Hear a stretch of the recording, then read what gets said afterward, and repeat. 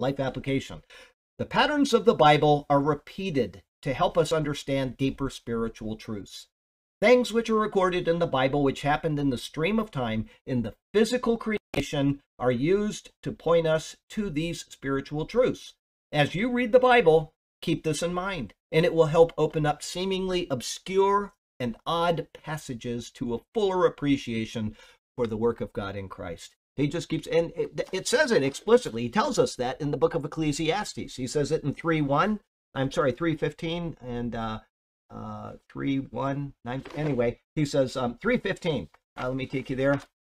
He says, that which has been will be again, that which has been done will be done again, and there is nothing new under the sun. That's right. And so let me take you there really quickly, because he says it again a second time. And isn't it funny that my brain, oh, I'm going the wrong way, Charlie. Always helps to, Song of Solomon comes after that.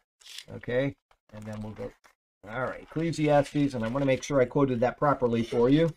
It says there in 3:15, that which is has already been, and what is to be has already been, and God requires an account of what is past. And then in where does he say this again? I think it's in chapter 9. Hang on a second here. Why can't I remember? He says it twice.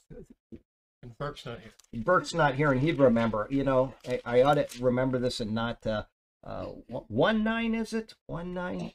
Yeah, 1:9. Okay, 1:9. I was thinking of 9:1. 1:9 and 3:15. 1:9 says, that which has been is what will be. That which is done is what will be done, and there is nothing new under the sun.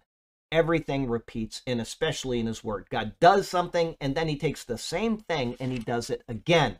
And so you can make the connection between the physical and the spiritual. He gives you the story of Jacob and Esau, you know, fighting over a bowl of red soup for a reason, or actually not fighting over it, but, you know, one of them wanting it and him, you know, he does that for a reason, okay? They're twins for a reason. The baby comes out of the womb with his hand on his brother's heel for a reason. Every single one of those things looks to something that happened in Christ.